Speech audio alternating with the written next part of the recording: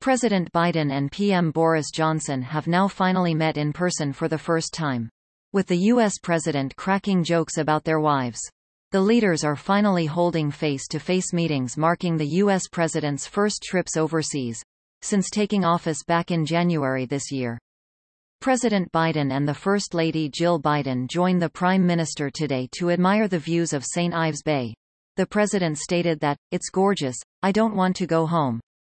As the two leaders sat next to each other, President Biden said, "I told the Prime Minister we have something in common. We both married way above our stations," to which the PM replied, "I'm not going to dissent on that one. I'm not going to disagree with you there or indeed on anything else. I think highly likely."